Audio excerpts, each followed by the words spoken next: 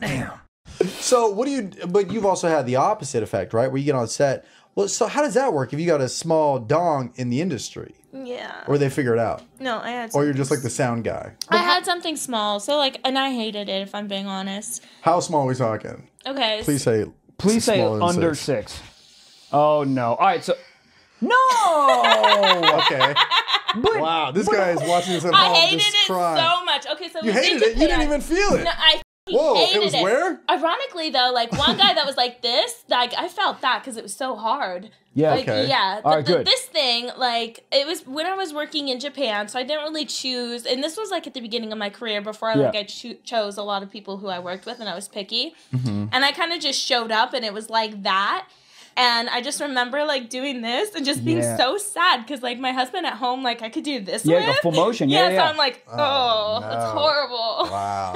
But that dude is probably stoked. No, I was like unfortunately laughing at him. Oh I couldn't stop laughing. So was that, And I like, was the like looking point? around the crew and I'm like, it's so tiny. Like As But you're nobody jerking him spoke off. You know what? English, and they're like, "Oh, she loves it." He must know it was tiny. That's my defense. He has to know. Yeah, Dude, I had a laughing moment. Did I ever tell you? I had a laughing moment. I was in like, I think I was maybe a freshman, and me and this girl were doing a project in my room. Things got weird. project? Yeah, like a science project or sex whatever. project. No, well, it turned into that, but it was very Gotcha. embarrassing. So we were having a project, whatever. We started like making out on my bed, and I was so like sexually attracted. It was, you know, it's one of those relationships, especially in like a high school. You see her every day. You're like, I want to. So it's this big build up, and then she took my dick out, jacked me off, and I'm telling you guys, 30 seconds, maybe. Jack, 30 seconds came, and what made me remind myself of this is she started laughing. 30-second Andy. Buddy! 30 seconds. Hey, 30 seconds. I just remember I came and I was like, good. She was like, like she was like embarrassed for me. Your cum just like crawls back in. Yeah. Oh, God. That's not great. Sorry. Did you ever get to fuck her after that? No, I was so embarrassed. Yeah. I actually liked her a lot because well, you know what's funny? I was about to say, I don't think she told anyone. What the fuck am I talking about? She told everybody. Yeah. But like, but to answer your question, no, I didn't. I should have fucking, I'm going to dox her right now. Tried to redeem yourself. Yeah, but no. It happens. Yeah. So what happens on set when the dude nuts too quick? We have to take a break. Yeah, and that's a long like, break too. Production You're like, stops. lunch just got really pushed up today. Exactly. Production stops. We have to take a break, or like they'll try to find somebody else for like Get a PA in there. or somebody who's tested for like a stunt dick. Hold on. Hold on. Not What stunt, but like like a stunt dick. Like so especially if it's a POV, someone else to just come in. They just need the pop shot so somebody So else. you're telling me that if wasn't they're Johnny tested, Sins this can whole come. time? It was just the Postmates driver? It was actually the delivery driver? No, Johnny Sins is good. Oh. Hold on. Yeah. Okay, so if the dude, but what if the dude pops like early?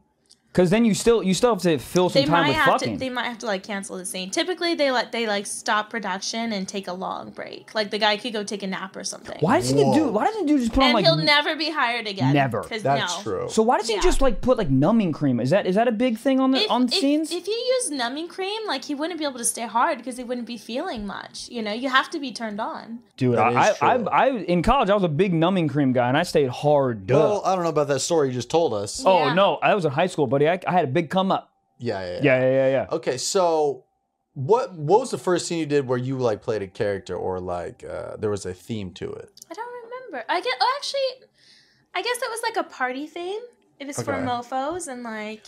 That was an early on porn site too, mofos. Yeah, that was probably the first Where's one. your favorite site, or where do you find most of your stuff? Or like, where do you like? Oh, this is my go-to. Or... Pornhub or Xvideos, and I watch a lot of hentai or POV. Hentai was the biggest. Oh, so we need to talk about this. You were what number were you in the charts? I think I'm 5. Yeah, I think it was 5.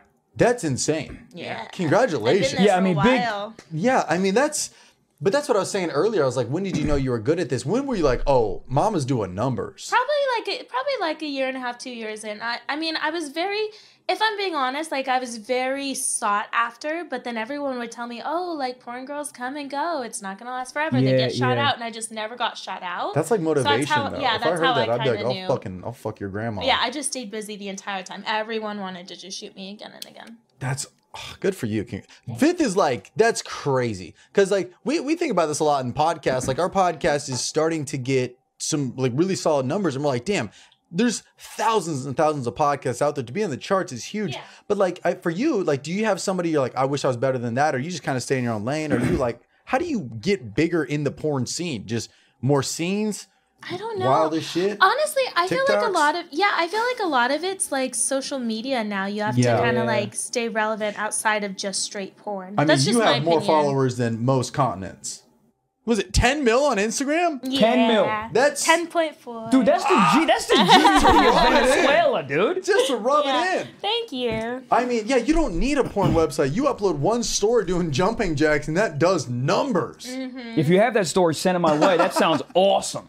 Trampolines, dude? So, but also, was hentai #1 in... I think so. With most viewed and cosplay and stuff like that. Would you ever do voiceover for hentai, or have you ever done it? I would love to. Something I would love to do is have my own hentai. Yeah. And then do the voiceover for it. I think like a series would be so I think we can make that happen. Yeah, I mean, I just don't know how to make it happen. Oh, I don't know you got 10.4 million people. Enough people will make it happen. Just write on your story, this is what I'd like, and I'm sure people would be just... Standing, you're right. You're right. I should do that. Yeah, you could easily do that. I just want to ask this. When was the moment that you were like, oh, porn is what I'm good... Like, because we already talked about this, Michael, but you were too busy coming back from the airport. Oh, sorry, man. Well, let me fill you in. She had a friend coming up, and the friend was... I don't know what I'm saying. The friend introduced you to it and was like, this is something that I'm doing. This is something that you could also dabble in. So before that, you knew, like, you were very confident with, like, your abilities. I wouldn't say I was confident. I was just like, I knew I was very sexual, and I really was just trying to have fun. Yeah. Yeah. So there was no dude that was like, this is phenomenal. No, like at the beginning, I was more shy and amateur. Yeah. And if I'm being honest, like so much of it is the guys and who you're working with. So I was working with a lot of top talent right away, and they lead the scene. That makes sense. Have you ever done Bang Bus? No. Oh, sorry. What? We've been on the Bang Bus before you have? Why? We did, me and Michael made love there. No, they reached out to me and be like, do you want to shoot a sketch in here when you're in Miami? Because I was doing shows out there. Yeah. And then we filmed the sketch. Have you ever worked with Peter Green? No. Ooh, wait, this sounds familiar, but Peter Green, he's got a fucking cock and a half. I don't think But he's like the Bang Bus guy. He's done like 1,000 scenes on there. Like it's like insane. Okay, I typed in Peter Green. I guess there's a singer, Peter Green, as well. No, I've never had sex with that guy. But he's like the Bang Bus dude. So we filmed a podcast, and then we interviewed him, and then we also did a sketch in the bus. And there's like maybe like 5 iconic porn places, and the Bang Bus is definitely one of them. Have you ever done a casting couch one? Yeah, casting couch is huge. Yes. I've done a casting couch. So that one, is the casting couch scripted? Of course. Right, but of course, I was paid. I filled out paperwork. But sometimes you watch it and you go, I want to believe this. Well, that's the fantasy. But I'm going to be honest, dude. Some of those girls, and maybe you were included, I haven't watched your casting couch, but some of those reactions when the guy goes, okay, so now suck my dick. And the girl goes, okay, like that moment. You want to believe it. You want to believe there's interns sitting outside that office. Some are so believable. Yeah.